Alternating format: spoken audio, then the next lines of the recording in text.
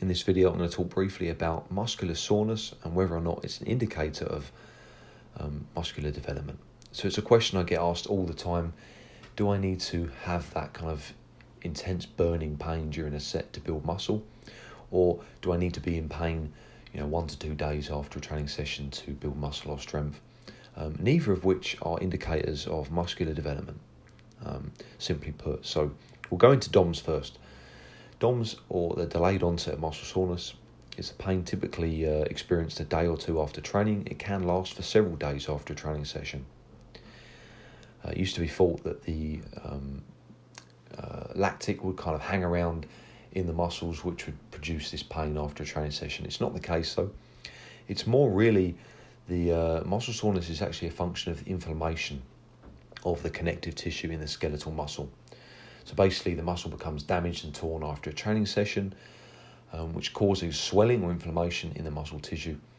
This puts pressure on the muscle fibers, which stimulates pain through nerve receptors. Studies have now shown that muscular damage is not an indicator of hypertrophy or strength.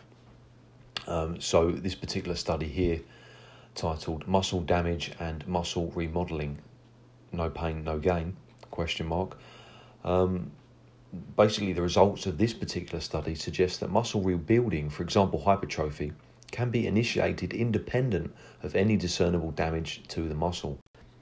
So let's talk now about the pain that you would typically experience during an actual set. This can become quite intense at times, especially if you're prolonging the set for more than a minute or two by doing high amounts of repetitions. So to summarise as briefly as possible, ATP is the end result of energy production. It is what the cells would directly use as energy. We utilise a number of various different pathways to get to that end product, and a lot of it is dependent on how much oxygen we have available at that time. So essentially, when you're training with a high intensity, when you're exercising with enough intensity, the cell cannot keep up the production of ATP to meet its energy demands because there is not enough oxygen available. This leads to an increased glucose breakdown into a product called pyruvate. This can be used in the Krebs cycle when there is enough oxygen available, but when there isn't, the pyruvate is converted to lactate, which is then further used to delay muscle fatigue. It's a common misconception that lactate causes that burn in muscles that you get during a set or an exercise. It's actually the hydrogen ions that are produced as a byproduct of that, or in a different process altogether alongside the conversion of pyruvate to lactate, that causes this pain and the increased acidity in the muscle cells. And the lactate actually helps to diffuse that and therefore lower the pH and allow us to continue exercising at a higher intensity for longer. So essentially lactate is actually good.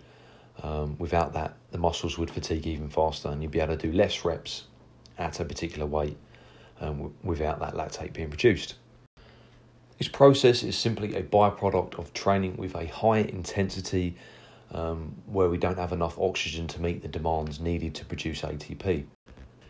Moreover, if pain was a key indicator of muscular development or potential development over a set, then by increasing that pain, we should yield greater improvements in muscular strength and or size. So if I were to perform 500 to 1,000 reps at 1 kilo dumbbell curls, for example, no doubt I'd be in absolute agony, and the pain would be far more severe than any set that I could do at 8 to 12 reps at a greater load. So by this theory, it would mean that set at the higher rep ranges would be more efficient at building muscle mass than the traditional set. It's simply not the case. The reason for that is because the weight that I would need to use to accumulate that number of reps would be so low, it simply wouldn't provide enough stimulus to build bigger or stronger muscles. The weight has to be above a certain percentage for it to be an effective set at building muscle and or strength. Let's say over 65%. Any set that you're going to be utilising a weight underneath that, and really you're going to be training other energy pathways and or developing other areas of fitness, i.e. stamina and or endurance. So if we look at weightlifters and powerlifters as well, it's another great example that showcases pain accumulated during a set really isn't a good indicator of potential muscular development. Typically, the bulk of their work is low reps. They're generally stopping sets before their form breaks down. They're not really going to experience a lot of that searing burn and pain that typically a bodybuilder would. However, they're able to generate enough stimulus to grow larger and stronger muscles over time. If you look at Olympic weightlifters' thighs, for example, they're incredibly muscular, and typically their sets would only be 1, 2, maybe 3 reps. From my own work as well, I often found the best results came from periods of training where I was doing quite low reps with high volume and high frequency, really stopping the set prior to any kind of muscle burn set in. So I would say in general, it's more important to focus on progressive overload over time and trying to maximize the amount of volume that you accumulate over a certain percentage of your warrant max, i.e. 65-70%. That's more important and more effective at indicating potential muscular development than the pain experienced during a set or after any given workout that you do. So that pretty much wraps it up, guys. Hope you enjoyed the video. If you did, give it a thumbs up, subscribe to see more. Don't forget, I do offer online coaching for anyone interested, specifically for natural bodybuilders. Email me at naturalasthetic@outlook.com for more info. Stay strong.